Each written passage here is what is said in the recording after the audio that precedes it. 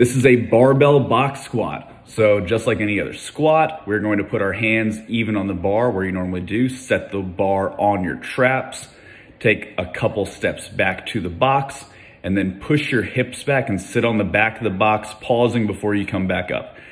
A good way to think of it is you are resting on the box, and if there's a scale on the box, you'd have it read half your weight. So I'm not collapsing onto the box, I'm not rocking back and then lifting my feet up. I'm lowering myself down to the box, not like that. Oh, hideous. None of that stuff. That's not what we want. We want nice controlled hips back, resting on the box but not relaxing, and then driving up forcefully. That's what we're looking for.